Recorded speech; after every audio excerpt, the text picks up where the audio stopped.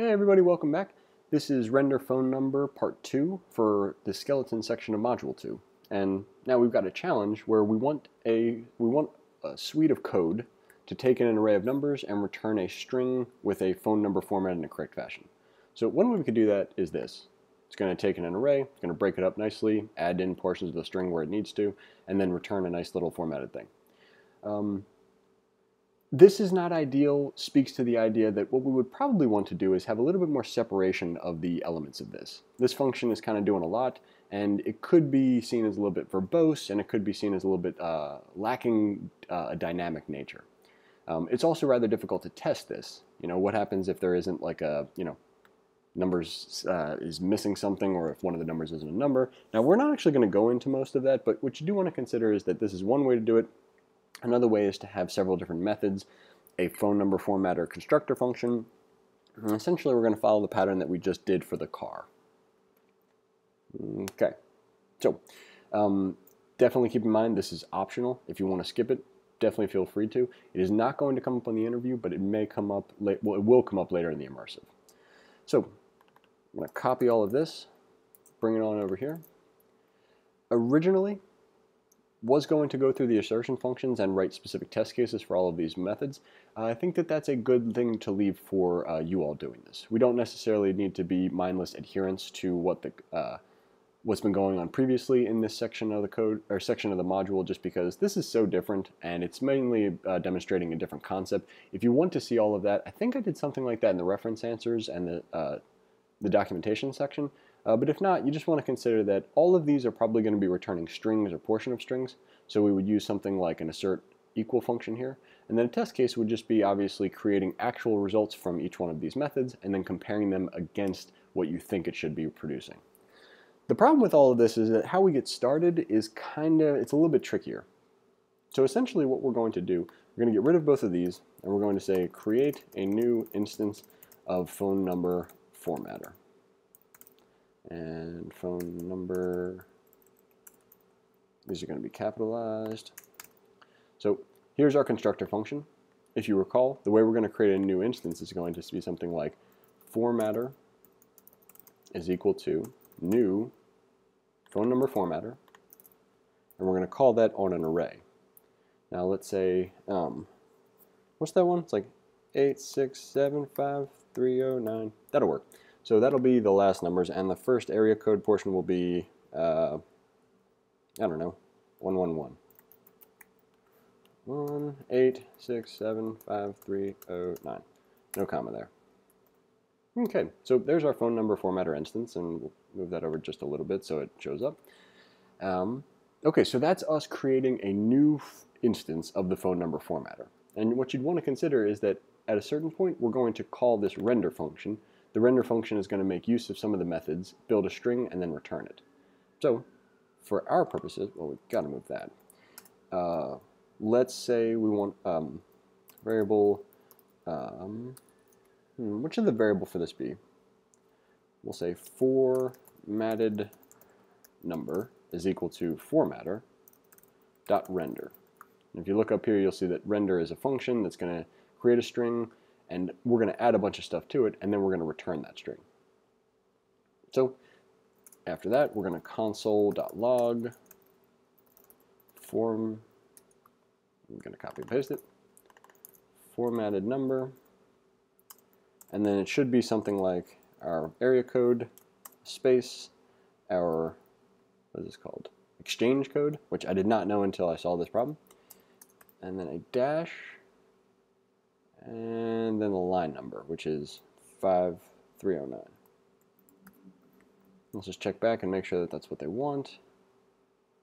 Okay, so this is what they're looking for. Parentheses around the area code, then the exchange code, dash, line number, and it's all going to be inside of a string. Excellent.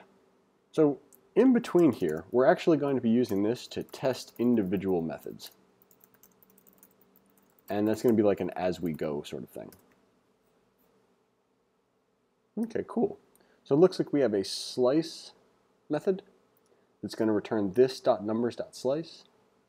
And okay, so if we're going to do this, let's have a look at formatter. Formatter And this, again, this is the new instance of our phone number formatter constructor function. So on line 37, we're going to console.log formatter. I'm going to comment out line 43 for now, because I don't really care what that looks like at this point. We're going to hit run, and we'll see that we have a phone number formatter is an object, and it's got a numbers property with the array of numbers in there. So when I say on line 31, this.numbers.slice from start to end, and then join them into a string, I am essentially slicing a portion of this array and then creating a string out of it. So if that's the case, let's go ahead and say something like variable, I don't know, area code is going to be the first three numbers, right? So let's say variable area code is equal to formatter.slice, which again is going to access this method, and it wants us to start and end. So let's say, oh, I don't know, 0 and 3, why not? And then we're going to console.log our area code. I'm also going to put this in a string first, so it gives us a nice idea of what we're actually logging to the console. So let's run this. Area code is 111. Looks perfect to me. So instead of formatter.slice, because we're working inside of the prototype, we can say this.slice. So here, I'm going to, because I want to get the area code, say return this.slice, which is in this context going to access the prototype slice. And then I need to give a start to end. And as we just proved, 0 to 3 is going to be the correct idea. The way we're going to test this now is instead of formatter.slice, we're going to say formatter.getAreaCode. And getAreaCode, if you look, doesn't have any parameters for it. So if we call getAreaCode, it's going to say this.slice 0 to 3, which is the same as saying this.numbers.slice 0 to 3, join as a string, or sorry, join without anything in between it. Okay, so area code is now equal to formatter.getAreaCode, which does not take any arguments. And then we're going to console.log area code. Excellent, so area code is working excellently. Now let's go further with this, and if the line number is going to be the next three numbers, let's do that. We'll start again with slice. It's formatter.slice. We'll go from, let's say, 3 to 6. And that's going to be the line number. Change that to line number everywhere else, just to ensure that we're getting it right. We'll run this one. 867, that's perfect. That's exactly what we want for the line number. So if that's the, oh no, that's not the line number. That's the exchange code. Well, that's okay. So we're going to say return this.slice from 3 to 6. Now, we're not going to change it from line number because this actually is the line number, which is what we should have been doing in the first place. So let's say 6 to 10 for the line number and see if we grab what we need. 5309 is exactly what we need. So if that's the case, let's go ahead and try get line number as return this.slice 6 to 10. And, well, we'll try with get line number for this one. Say get line number, formatter.get line number, and we'll make sure that that's working correctly. And it is. So here's where, and also we have one more called parenthesize. If we pass in a string to it, it's going to add, what do you call them? Parentheses around our area code. So let's jump back up here to our render function, which is where we're doing all of this. So all of this is going to be string plus equals, because we're just going to add everything to the string as we go.